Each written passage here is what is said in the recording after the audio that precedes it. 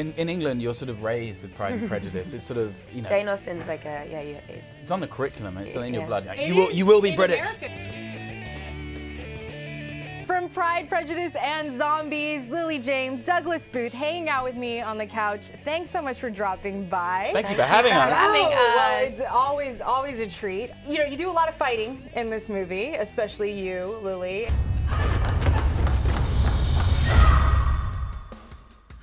What kind of training did you have to go through, though? Well, it was very intense and long because it really is the girls that are right on the front line and being the crap out of the zombies. It's a serious girl power movie. We wanted to do it justice, so I think individually we all trained for months, and then we got together for this like ninja boot camp where we were... Ninja boot camp? Yeah. I feel like I would have And it was impressive. I mean, they were really impressive. So what were you doing this whole time, Ben? I was in the pub. Having a martini. Yeah, no, on the beach. Bingley, who you play in the movie, actually has it kind of nice because he just kind of gets to shout at people. Yeah, exactly. I mean, he kind of is in the army fighting the zombies, but he's not actually the best fighter. He's a bit helpless. A little bit. But no, I had the pleasure, and it's so refreshing for the girls to be doing all the work? most of the action in this, you know. Yeah. It began with the Black Plague. Within weeks, the dead began to rise. You know, massive girl power. So yeah, it's great. Do you remember any of your moves? People have been asking me this all day, but I'm wearing these incredible shoes, so unfortunately I can't break it down right now, but otherwise I would have. But maybe if we put you in like a corset or something. But you won't mess with them on set. They were like... No, in addition to all the physical stuff, which sounds like she was doing most of the work and you got to just kind of chill. Yeah, pretty much. Were you fans of Pride and Prejudice before? Yeah, like you're being born in England, you're sort of raised with Pride and Prejudice. It's sort of, you know. Jane Austen's like a, it's on the curriculum. It's still in your blood. Like, It you will be in British. America too. It is, yeah. Oh, we watched that whole 6-hour-long Colin Firth miniseries. Oh, it's amazing. Yeah.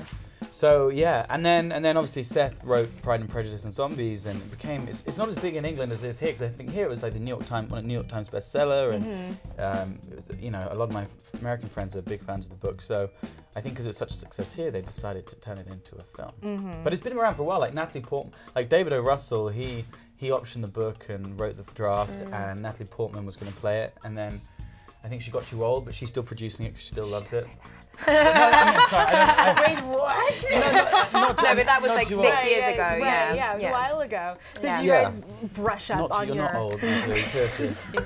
Wow. Yeah. And what was it like playing off those zombies? They were pretty terrifying. I don't know. Like, those are some scary zombies. Zombies are never like cute and cuddly. But, no, I mean, these ones. You never quite want to be in a room with a zombie. No. Ours were pretty scary, weren't they? Yeah, but I got ready in the zombie bus. There's like a zombie bus, and there was a I don't know why they put me in the zombie bus. I have no idea why they put you in the zombie bus. It was me and Matt were in the zombie bus. What was that like? Well, it just so I kind of saw them getting ready for hours every morning, so I was slightly less terrified. I saw them come in as like little, you know, the sweet little old man. They come in the morning, and then by the end of it, he's like, I'm like, and you'd be eating lunch opposite them, and half their face was melting into their food. Yeah, they put you off your lunch. So how prepared are you for the impending zombie apocalypse? Would you say?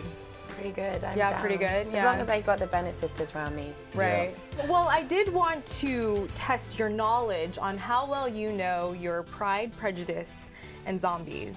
And I wanted to have the two of you play against each other, if that's okay.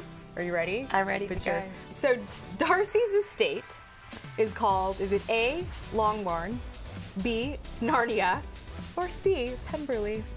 I know the answer. His So you're playing against each other, so you can... Oh, okay, so I think it's... I think it's 1, 2, 3. C. Longbourn. Yeah.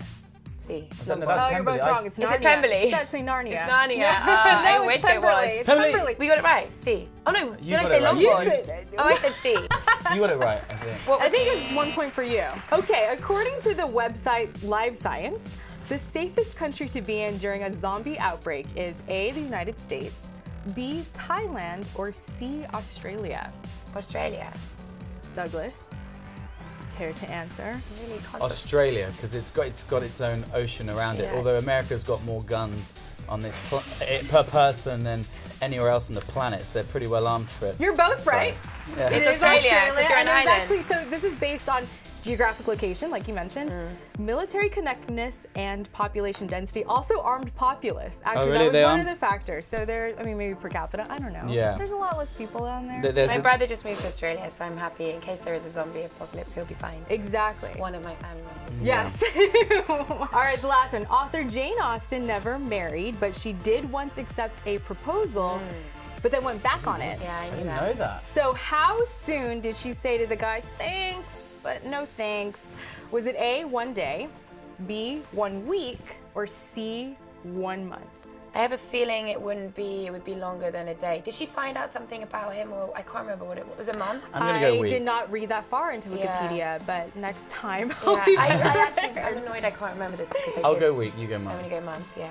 Ooh, let's stump both of you. 1 day. Was it a day? 1 day. So she must have realized really fast that she didn't want to do it. Yeah, she was engaged to the rich brother of a friend, and then the second was like, no, not so much. How cool is that? Yeah, she was pretty That's badass. even cooler that it was a day. She was like, yeah, I have to say yes because women have to say yes. But I'm just like, nah, I'm not gonna do it. Thank you so much for coming by and sharing your zombie apocalypse tips with me. Thank you for having us. It was really fun.